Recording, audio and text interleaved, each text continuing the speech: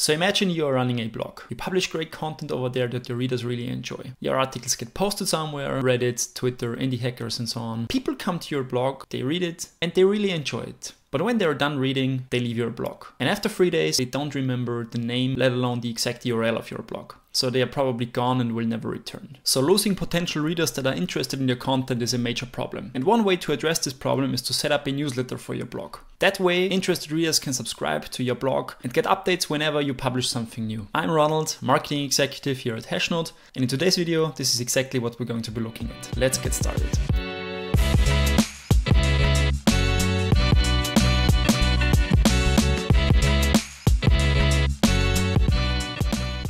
So we just talked about why it's important to run a newsletter and what the problems are if you don't have one. This is all cool and everything, but now you're probably thinking, well, setting up a newsletter is tough. You have to build out these forms and create mailing lists, build templates and send out these emails. So if these are your thoughts, I have good news for you, because with Hashnode, this is one of the easiest things you can do. Let's take a closer look. Now, if you want to enable a newsletter for your blog, all you have to do is from the hashnode.com landing page, click your profile picture and head over to your blog's dashboard. Once you are here, make sure you have selected the right blog, because depending on your use case, you might want to set this up either for your personal blog or also one of your team blogs. So in my case, I'm going to select the Hashnode 101 team blog. And once done, scroll down to the newsletter section here. We can now enable the newsletter service for our blog here. But first, let's check our blog directly. So right now, we don't have a sign-up form or whatsoever, neither on the homepage nor on a blog post directly. So now if we want to enable it, let's do it.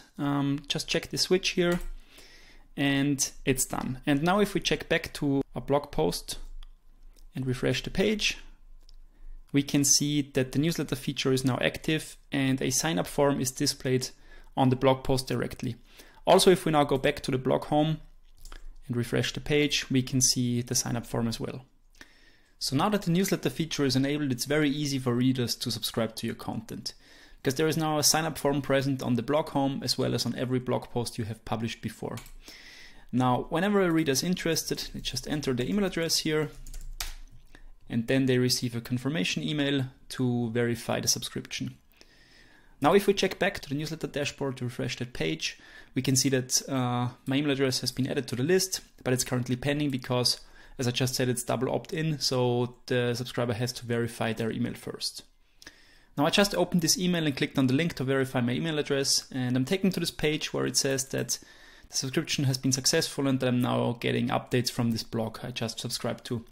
So if we go back to the dashboard, refresh the list, we can see that my email has been confirmed and that I have now one valid subscriber to my email list. So I just republished this article so that we can see how this notification email looks like. I'm currently in my newsletter history, and we can see that we have one entry which has been sent to one subscriber. And if we click on view email, we can see what our subscribers received. It's a small summary of that blog post with the cover image and a quick introduction. And if we click read full article, we are redirected to our blog post.